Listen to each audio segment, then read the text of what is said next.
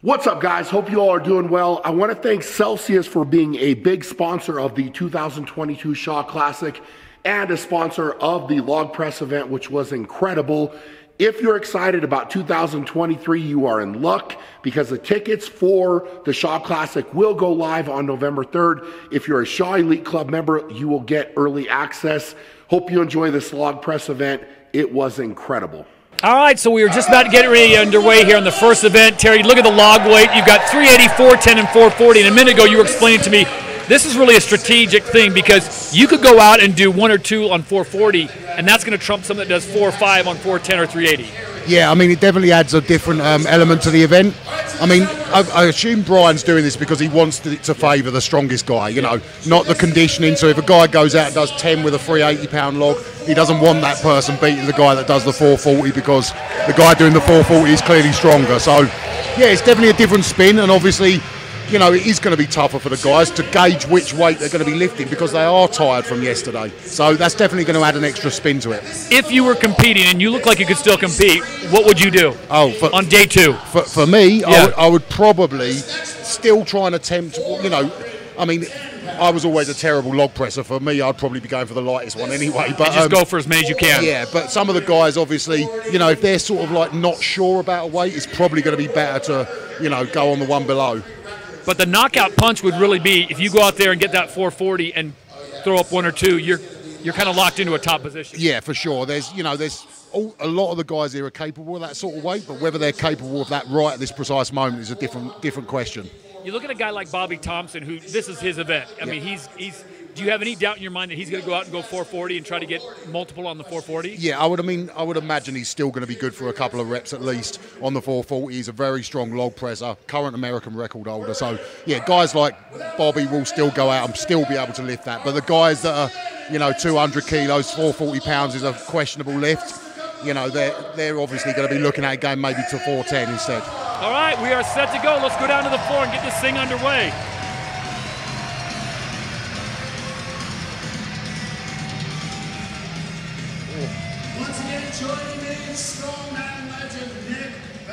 All right, so Terry, the first man up will be Gabe Pena. He's going to come out. Now, the question is, does he have to declare right off the bat where he's going to go, or can he get a grip on something, start somewhere? I mean, this is kind of a new feeling out period for these guys. Yeah, I mean, I'm not actually 100% sure on that. Whether they can attempt a heavier weight and then drop down to the lighter ones, or they've got to declare which weight they're going for. I mean, hopefully they can attempt the heavier log and then drop down to the lighter one. I'm pretty sure that's what the case is. So, you know, if they're if it's a 50-50 lift for them, they'll still go in for the heavier weight, hopefully. All right, so it's up to the judges. So he's going to start out 380. Gabe Pena, the 32-year-old from Texas.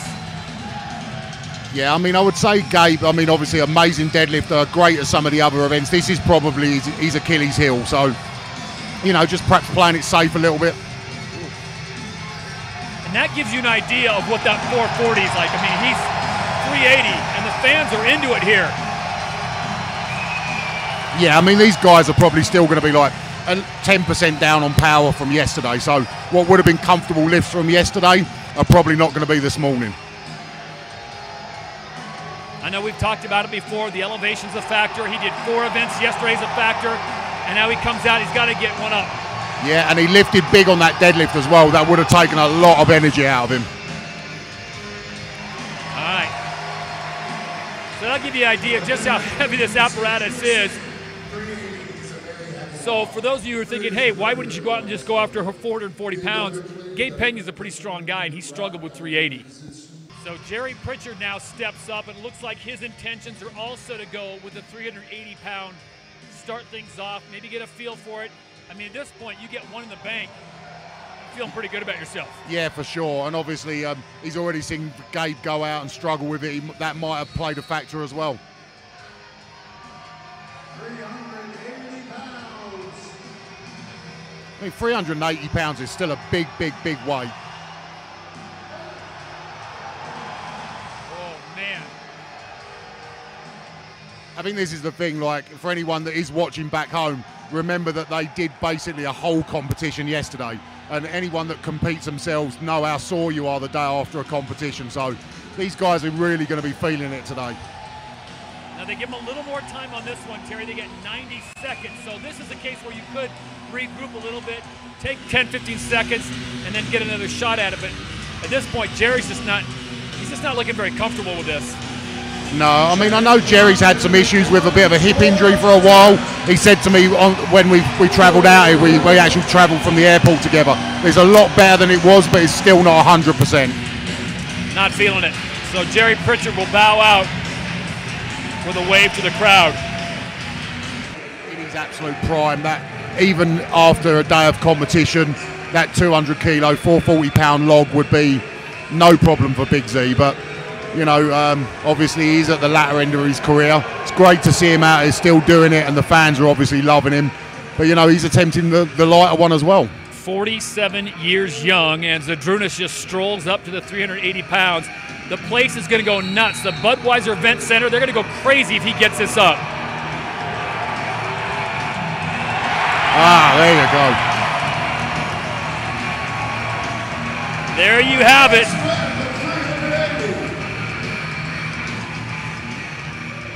See how many he'll go for.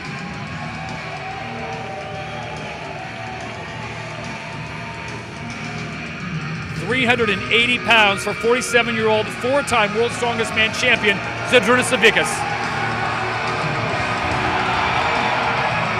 I think this is a testament to how hard the show's been already, because although Z perhaps isn't what he once was in terms of log pressing, he's still very, very, very strong. So the fact that he's going for the lighter log and he's you know, got 2 reps and then just failed the third, you know that they're really feeling the pace of this competition.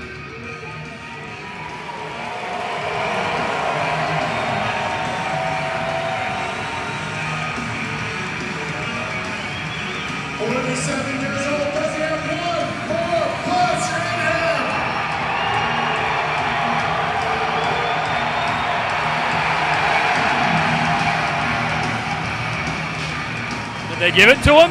I don't think they gave that. I didn't see the down signal from Chad there.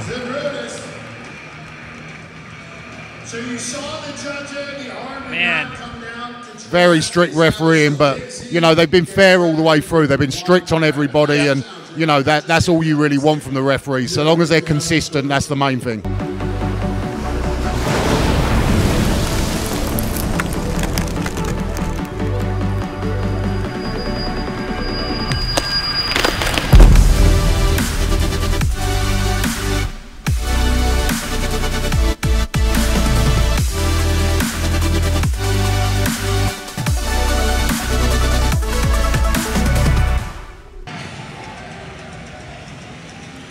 So Constantine comes into this event currently sitting in 6th place with a total of 34 points.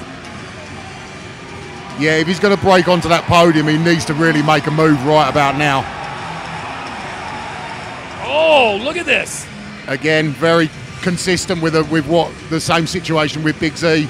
Was it the shaking of the arms or not the lockout of the elbows? Yeah, not quite locked out, but you know, I've seen worse given, but like I said, Chad's a strict referee, and that's, you know where you stand with him, so that's fine. As long as he stays consistent, I think the athletes are, we get it. Exactly that. I always think that it's better for refs to go more strict than being a little bit soft, because when they go soft, someone tends to get away with more than everyone else.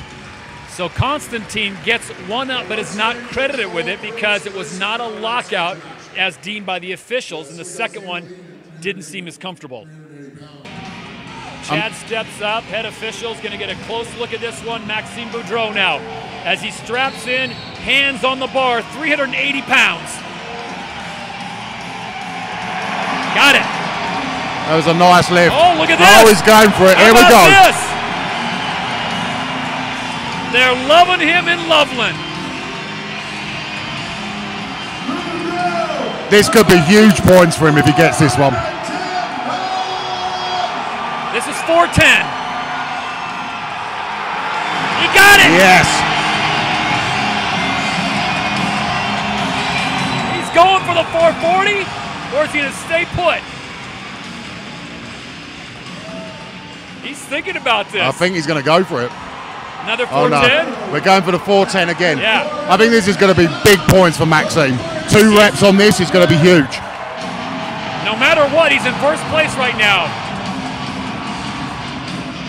He just doesn't have the drive in the legs, but wow, what a performance from Maxime. Kevin Ferris now, 32 years of age, out of American Fork, Utah. He's going to go 380.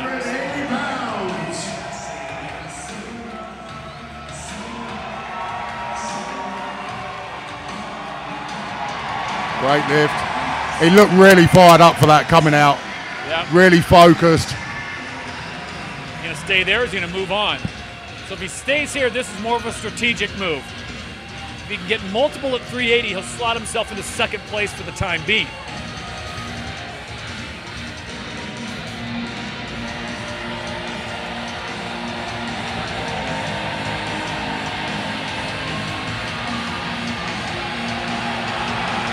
Oh, look at this! What a great lift, what a great effort. That was fantastic.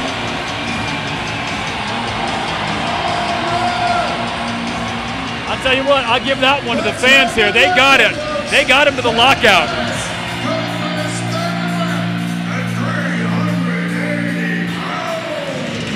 I've got to say, the atmosphere in here at the moment is absolutely incredible. The crowd are getting behind the guys so much. I don't think he'd have got that either if he'd not got that cheer. I'll be amazed if he can get this one up there. Come on, Kevin.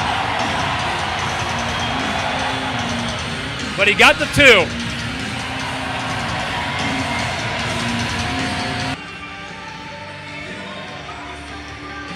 I would imagine we're going to see Trey and Alexi, those guys, all having a go at the 440 pounds. I see that's going to be something that they would both attempt. Oh, that is such a precarious place to have that weight sitting on your chest and just... Yeah, you leave it sitting there too long and you'll pass out.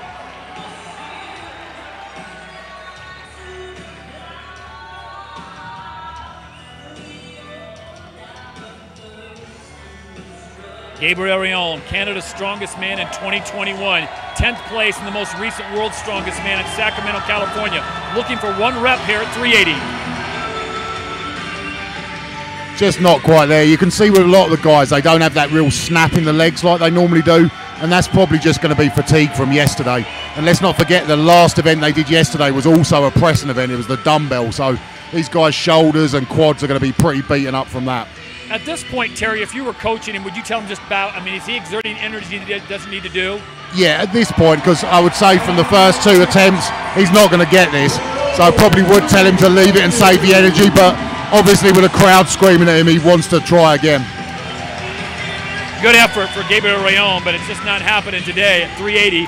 So he'll go back and get ready for the next event, which will be the frame and arm-over-arm medley.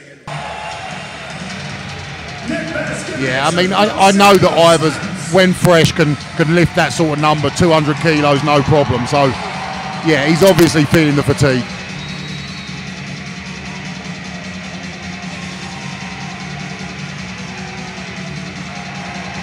£380. There's a rock-solid lift as well there. So his feet didn't move at all, locked it out straight away and got the down call. He made the referee's job really easy. Ivars Šmakstelis of Latvia going for 2.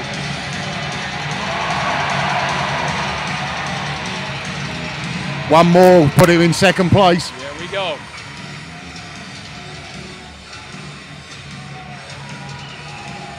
At this point, would you have jumped up to the next weight, or do you think you stay at the 380?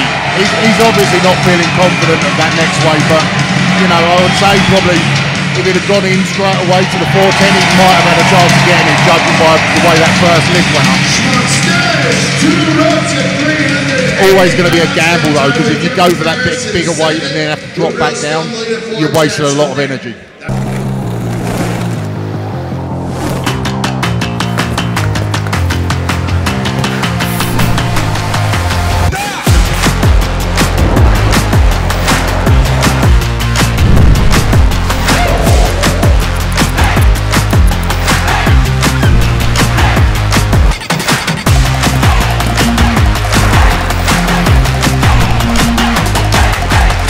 Celsius, essential energy. Live fit. And he loves the crowd. Yeah, he does, and he's one of the real up-and-coming strongmen that are around at the moment. A lot of potential, you know, possibly a future World's Strongest Man winner. Oh, here we go!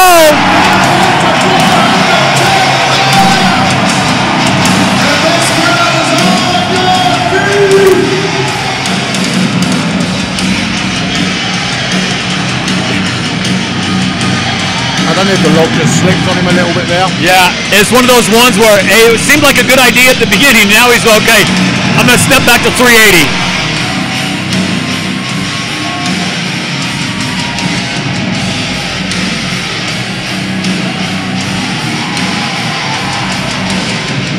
Just being able to hold it on your chest, Terry, I mean, that is...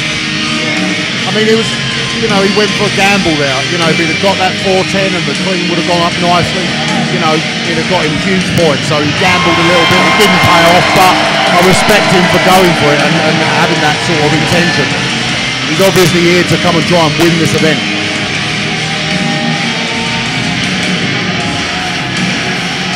We don't want to see everyone playing it safe, do we? So here's my question, strategically, do you think he burned too much energy going after that 410 first? Yeah, it certainly looks that way. I mean, if he was confident of getting 410, I'd imagine he's probably warmed up to around 370 backstage. He's probably very confident that 370 wouldn't be a problem. Obviously, then he's moved on to it and struggled with it a bit. Well, Evan always puts on a good show, but unfortunately he walks away this time as he made an attempt at 410, and then he dropped back down to 380. Just didn't have the drive to get it up and get that rep. It looks like he's walking towards that big one. Oh, look at this. Here we go. Here we go.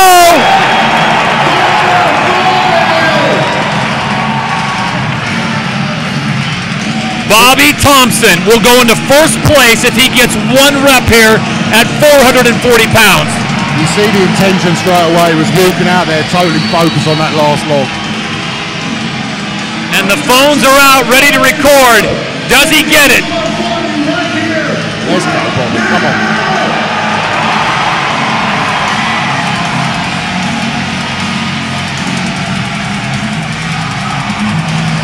Oh, just struggled a little bit with his balance there, but I mean, I would say that the power's probably there, as long as he hasn't wasted too much energy. Do you tell him to drop back to 410 and just get one rep in so he's... Yeah, I mean, I think he's going to have one more crack at it. He can just get his balance a little bit quicker. This could go up. Come on, oh! Oh, so close. So close. So he's going to drop back now, and 410's going to probably feel like... It's another thing that a lot of people sort of don't factor in is sometimes in these arenas the lights can really throw you off of your balance as well. Where you're looking up and you've got the log on your chest, sometimes the lights are right in your eyes and things like that. Uh-oh. Oh, that don't look good.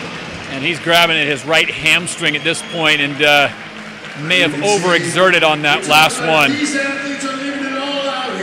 You know what? Strategically might not have been the best maneuver, but he went for it. Yeah, and I mean, and he was so close as well. The other guys as well. I mean, he knows his role within the sport in terms of he is a figurehead, one of the real superstars of the sport, and he wants to pay back to the other guys so everyone else gets a share of it all. And yeah, I mean, Brian's been a great friend of mine for a long time, and it's fantastic to see some of the things he's doing for the other guys. Here we go, Brian Shaw, 410 pounds.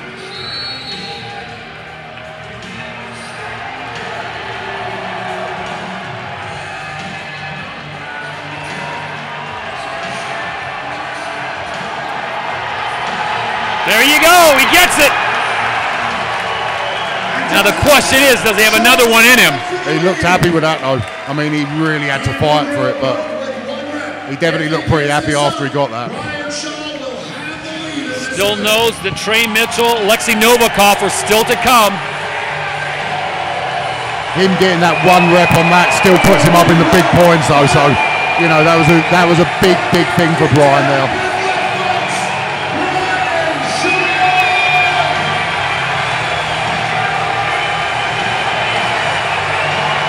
Oh, wow. There you go. The second one, Terry, the speed. It was because the clean was so much smoother. He just wasted no energy on the clean whatsoever. If he gets this one, he goes into first place. Holy smokes, that second one was rapid. Brian Shaw for the lead. This is huge for Brian if he gets this. Absolutely huge.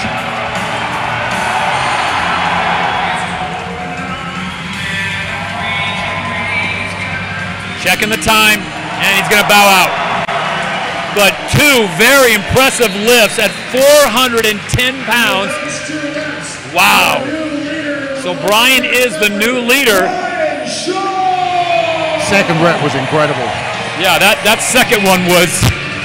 It was how powerful for me, like looking at it, was how powerful he was on the clean. It was just so explosive, wasted no energy at all. Hooper currently sits in third place overall on 45 points, a half a point ahead of Brian Shaw. Yeah, he knows he needs at least 2 reps to stay ahead of Brian.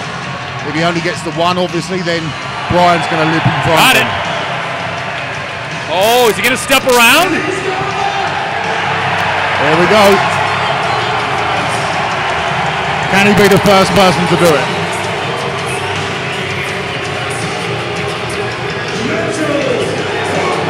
They are loving him here at the Budweiser Event Center. If he gets this lift at 440, he will go into first place. He's some special talent, this Mitchell. He's absolutely incredible. He's come out of nowhere, and to be lifting these sort of weights at the stage he's at in his career is just unbelievable.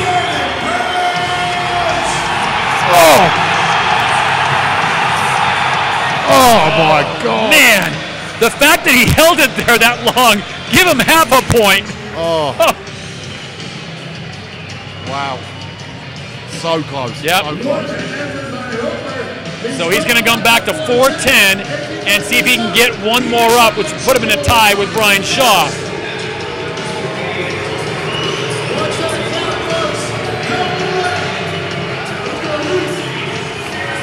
Thing with Mitchell as well, we could see him come on strong. He's former marathon runner and things like that. He's got great conditioning, great fitness. We could actually see him getting stronger through the rest of the competition compared to the other guys. What a great attempt at that 440. Fantastic. In the log press, it'll be Trey Mitchell and then Alexei Novikov. They are tied on the overall with 54 points. And this is an opportunity for one of them, Terry, to take this lead, take this win, and the 15 points that would go with it, and get some separation. Yeah, because there's been a lot of close results on this event. You know, if one of these guys wins the event and then the other one sort of places, you know, only gets the 1 rep on the 410, or maybe can't even hit the 410, it's going to be huge. Trey Mitchell III out of Lumberton, Texas, 6'4", 380 pounds, and the 29-year-old wasting no time, stepping right up to 440. This would be a knockout blow, what would put him in first place if he can get 1 rep. He's definitely backing himself, and he looks really confident.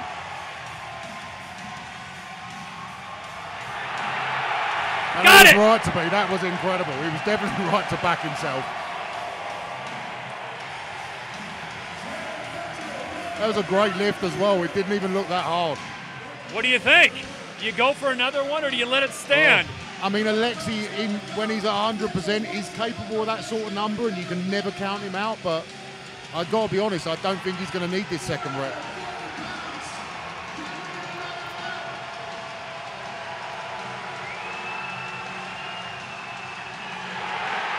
That is superhuman strength from the Texan. Trey's log pressing has always been strong, but he's obviously come on even more from last year. I mean, looks so strong. The defending champion from 2021 with a huge flex on the rest of the competition as Trey Mitchell gets not 1 but 2 presses with 440 pounds, goes into first place. So Alexei's going to start out. This is interesting. Alexei's going to start out at 380. I'm a little bit surprised at that, I've got to be honest. I was expecting at least a 410.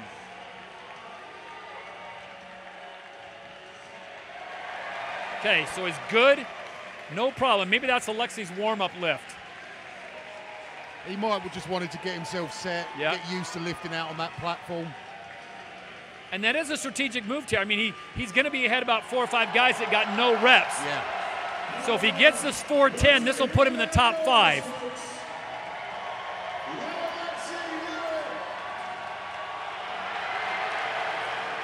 Oh, wow. Okay, so Alexi's done some math backstage. Yeah. He knew exactly what he needed to do and the points he needed. Knowing that he probably couldn't get the 440, he went out and got one at 410. He's going to take that top 5. Yeah, and he's obviously done it without wasting any energy and tried to conserve himself as much as he could. So a 3-way tie for 3rd place. Brian Shaw will take 2nd place, and Trey Mitchell will get the victory. Yeah, so Trey effectively will be three points ahead of Alexi after that event. He's still got a long way to go, and obviously the next event is probably going to be Trey's Achilles heel. So Trey Mitchell gets the win as he takes the points, and he's now down with Matt Eisman.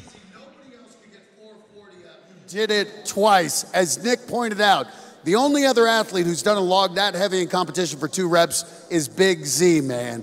You are one of the legends. You are great. How did that feel? Very excited about that. Training for a log went really well, and it's like talking to my coach. He was like, yeah, you can do it. Be smart about it, and only needed 1 rep, but just to be safe, if Novikov, was right after. You can never count him out, so it's like, better do a 2nd rep.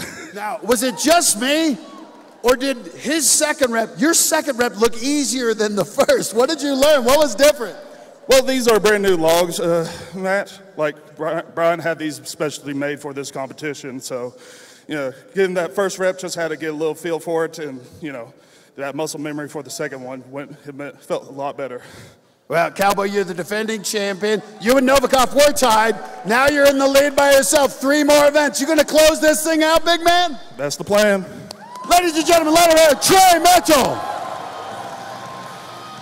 Todd Harris, Terry Hollins with you here in Loveland, Colorado, the 3rd annual Shaw Classic. That was impressive performance. I think Trey going out there being the defending champion knew exactly what he needed to do. Yeah, he just went out there and sort of asserted his authority, walked straight up to that last log, looked totally confident, did it not only once, but then did it a 2nd time just to be sure, but absolutely incredible lifting. Terry, as you look at this sport, and you've been in it for a long time, the progression of what these athletes are able to do, not discounting what you guys did back in the day, but man, that was amazing what they're doing now. Yeah, I mean, the progression's been huge, and these guys are so talented, so well trained. They do all the right things. There's so much else going on behind the scenes in terms of looking after themselves, recovery methods, diet, everything else. And, I mean, they're absolutely incredible. All right, so we've got 3 more events to go before the champion is crowned. It's going to be the medley next, and it is going to be right now. Let's send it back down to the floor here at the Budweiser Event Center. Cover.